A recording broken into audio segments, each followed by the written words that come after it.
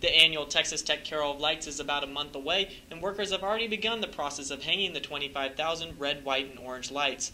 Carol of Lights advisor Craig Kunart says planning the event is made easier since much of what is done has stayed the same throughout the years. Carol of Lights is a really interesting event to work with, and the fact that it's been around for so long, and it's a really big tradition, lots of stuff goes into it, but a lot of it's already established and consistent from year to year. Carol of Lights advisor Alice Scott has been working on the event for 23 years and says it has gained popularity in other universities as well. I have had in the past, a lot of universities have contacted us because they want to know how we do this, how much it costs, blah, blah, blah, things like that. RHA President Jesse Saldivar says the Carol of Lights is one of the largest events RHA conducts and thus needs a larger budget.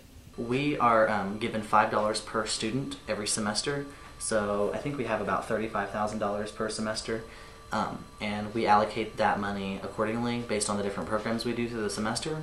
This year's Carol of Lights will be held on December 9th, and the lights will run until the start of the new year. For the Daily Toreador, I'm Edmund Rostran.